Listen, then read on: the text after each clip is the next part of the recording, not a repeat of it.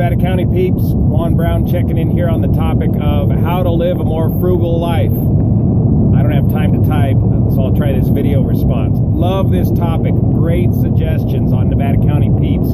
Good job. Shout out to Beth Moore for setting up Nevada County peeps on Facebook. So from the School of Hard Knocks at 52 years old, I would say the number one expense we all face is housing. Housing is our single biggest expense. Don't believe the real estate baloney about your house is your biggest investment. It's not so much an investment, it's an expense. It's a living expense. So anything you can do to lower your living expense, your housing expense, will go a long way towards living frugally. And with that, of course, comes all the additional utilities of a house. If you can live without air conditioning, do it. If you can heat with wood, try that.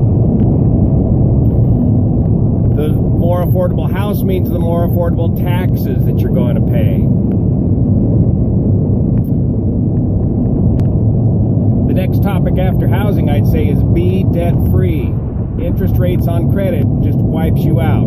Be debt-free. Pay yourself first, at least 10% if you can, into that savings account. Get enough savings built up, 10 grand or so, 5 grand, something so that when big expenses come up, you can pay cash for them, and you're not putting it on a credit card.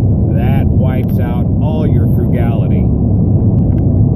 Then if you've been living the frugal lifestyle and you get to a point where you can start investing, you're in a good position to become a good investor because you're already pretty frugal. You'll know that pretty quick you want to invest in no-load index funds, no-load, low-cost investments. Recommend doing it yourself and just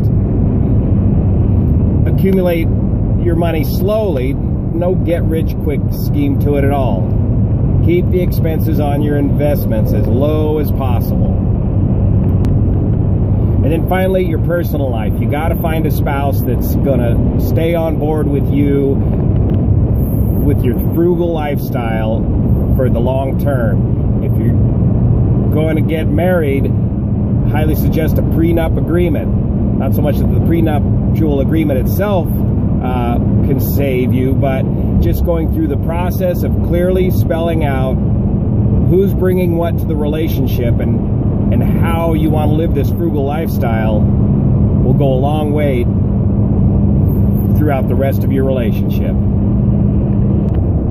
All right, great thread here. Keep up the good suggestions. Let's see what you got.